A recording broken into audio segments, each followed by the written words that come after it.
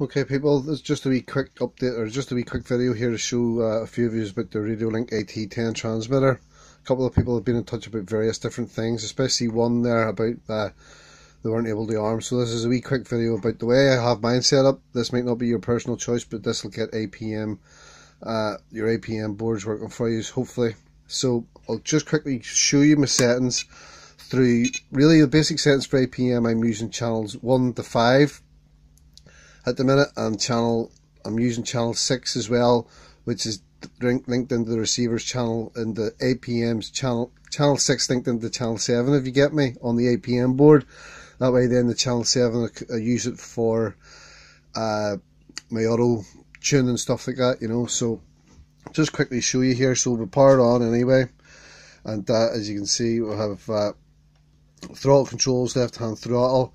And these two switches here is my channel 5, which is set up in attitude mode. I've set these two switches in attitude mode, which has given me six choices, 6 flight modes whenever through APM. Whenever you're setting APM, then this will give you the 6 flight modes to choose from. Everything else basically is wired directly to my gimbal and that landing gear and stuff like that, through my sliders on the side and switches here for my landing gear. And this switch here as well is set for my gimbal, but what I'm using is Tech Tiny 2 at the minute. So basically anyway, go in here and you want to set your model type whenever you're setting these up for hexacopters, multi-rotors, stuff like that. You want to make sure that you set it as a multi-rotor, not a helicopter. It has to be a multi-rotor. You can set it as an airplane and work it that way, but this transmitter has a multi-rotor setting on it, so you want to set it up a bit like this. Okay, your endpoints I'll show you here. 1 through 8 is all set up 100, except for my auxiliary 1, which is set 40 to 75, but this isn't connected to APM. This is connected to my gimbal, and I need these percentages set to operate the different modes on my gimbal. So as you can see here, 1 through 8 is set up to 100% except for channel 6, but it's not going to my APM. Come out of that. Sub trim, everything is set to 0. Reverse, now you'll see that's the question I was asked here. Channel 3 has to be reversed. So 1 through 8, everything's, well, not everything's normal, but the other ones I'm using for different things. But your channel 3, you have to reverse the throttle. Okay. Auxiliary channels here. Channel 5, as you can see, set in attitude, and then the rest here, except for channel 6, which is switch E. Or sorry, I'm thinking of the other controller here. I'm ahead of myself. Channel 9 on my receiver, switch B. This is linked to channel 7 on my APM, which gives me my auto tune, or whatever I set it to. At the minute it's set for auto tune through APM.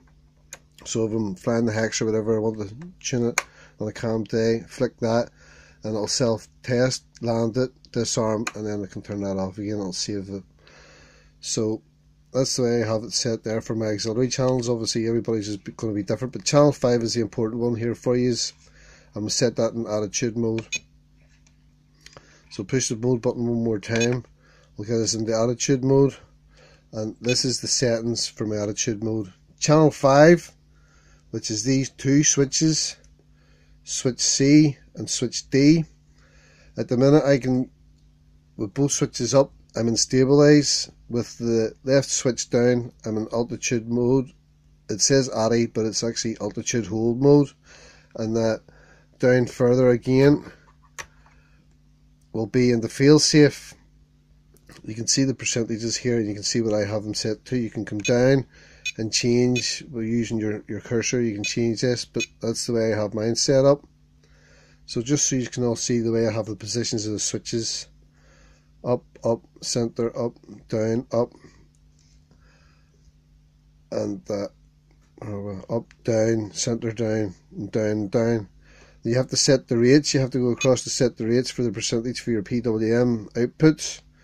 as well. If you set them all more or less identical to this, like stabilize mode, AT is altitude, fail safe is actually return to launch, FS, RTL, return to launch, circle mode for circling, position hold, which is GPS hold, and then land.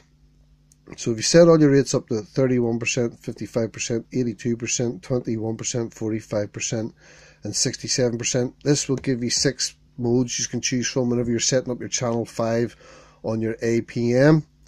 And you can see the way I have them across here then. Switch to off, off, on, off, off, off.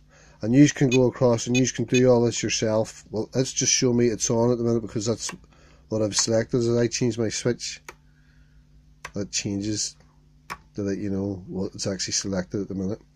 So I'll come out here and I'll show you what I mean. Go back to the start here. So as you can see, both switches up or in stabilize mode. I would take off this way. Once I'm in the air, hovering, happy enough, it depends what I'm doing, but normally video and something, I would swap over into AT, which is my altitude hold mode. Whenever I'm happy with that and I'm maybe flying about and I know I've got good GPS and everything's all picked up for me, I can throw this switch down then, which gives me position hold. So this stick centered, this one's now down, I've got position hold. If I find something that I want to go around and circle around, I can fly around myself if I want, but it's just as easy then. Now I have it set up to 20 meters to come out from the center. So hover above something, flick that switch up, goes into circle mode, it'll pull it, turn itself to face the center, come out 20 meters and do a big circle, and I'll just keep circling and circling and circling until I bring the switch back down into position hold and the craft will stop for me. You know, so then if I bring the next one down, so if I'm flying and bring them back home and I'm sort of hovering, throw both switches down, land, my hex will land itself. For emergencies or if I can't see where it is, as I did, I've done a video, I got lost in the fog one time with my hex. This switch up, this switch down, fail safe, which is return to launch, and the hex or whatever it is you have will come back to you. So I hope that helped, this wee quick video. It's all basically I can show you. So I have mine set up, you know, like I say, this one here, which is actually set on channel 9. So I take my servo cable from channel 9 on the receiver, I plug it into channel 7 on the APM board on the input, and that way then it'll operate the channel 7 on the input, and I have it set through Mission Planner for auto tune at the minute. I will change it, but at the minute it's for auto tune. You can take it and change this then to fail safe, change your fail safe on this to whatever else, like for starting, you could change whatever you want really, you know, but basically that's the way I have it set up. It gives me 6 flight modes, not just 3 with the 3 position switch. I have six flight modes I can choose from, and my auto tune. You know, this here's for my gimbal. As I was saying, one of the channels was set there at 40% and 70% or something like that. That's for my gimbal modes, and the sliders for my gimbal, up and down pitch control. And then I use this one here for yaw on my actual camera as well, whenever it's in the air. Some of the other switches aren't used, you know, but that's basically it. I'll just quickly go into this again here, where mode, go into it, we'll come, attitude mode will let you see attitude mode. You can pause and have a nosy at this. So that's the way I have attitude mode. Channel 5 set up, and that's the way I have all the rates. Like I say, you can come down with your cursor and change that around, but you need to set all these rates up for a percentage of PWM for your autopilot. If you set your rates up to these exactly 31, 55, 82, 21, 45, 67, and then you can change these to whatever you want. You know, you can change them to whatever way you're happy with the switches.